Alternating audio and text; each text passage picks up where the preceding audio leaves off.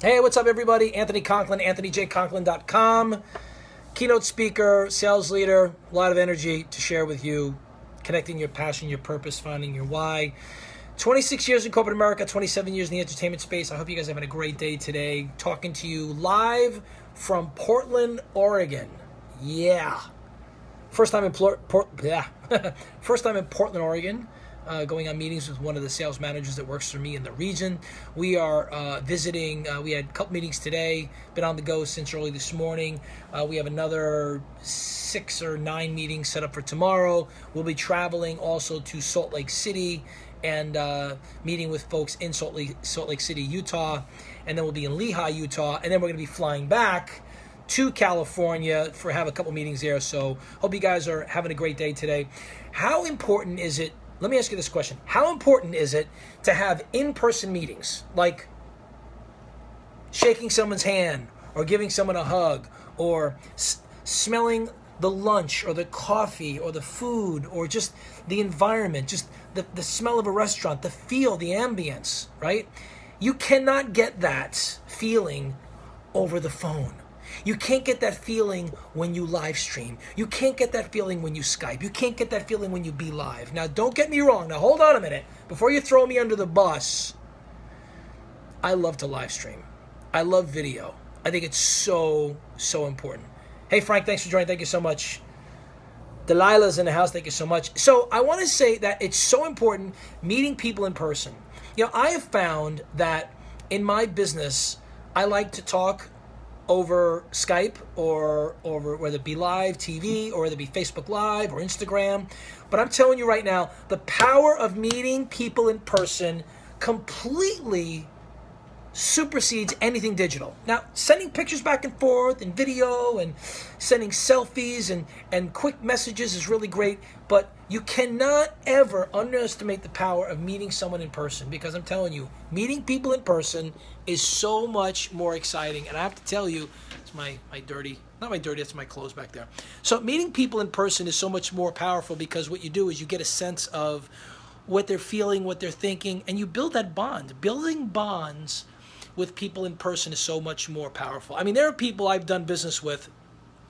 There are people I've done business with that I met digitally, and then when I met them in person, it just completely solidified that relationship. I mean, there are people I know from the live streaming world that I've known for years. There are people I know in live streaming for the past 3 years who I've not met in person, who I've built great relationships with. However,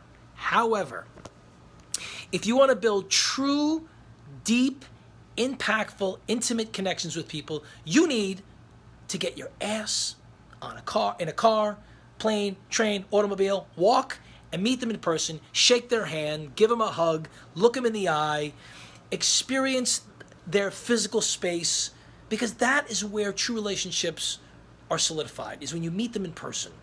Now, I'm not saying you have to go and meet everybody, because it's impossible to do that. In this world, in this digitally connected world, it's impossible to go meet everybody all at once. But I would tell you this. Here are some tips on how to build deep, impactful relationships with people that you meet online or people that you met digitally. First of all, is let your intentions be known. Say, hey, listen, why don't we meet at this networking event? You know, people go to social media marketing world, or people go to, Tony Robbins event. I had the great pleasure meeting some great people at Tony Robbins event, where I'd never met them before in person. When I met them at Tony Robbins event, fantastic relationship. So 1, let your intentions be known. Number 2, don't make it creepy, right? So guys, if you're going to meet females, and if you're married or they're married, don't make it creepy. Don't make it like anything other than, listen, we're meeting for professional reasons, we're getting connected, we're both building relationships, professional and building personal relationships. Don't make it creepy. And girls, women, don't make it creepy either, right? Let your intentions be known that you're either married or you're involved in somebody. You're not meeting for a hookup. You're meeting sincerely to build a relationship, to build a deep, intimate connection. So let your intentions be known. Don't make it creepy. And number 3 is just do it. Just do it.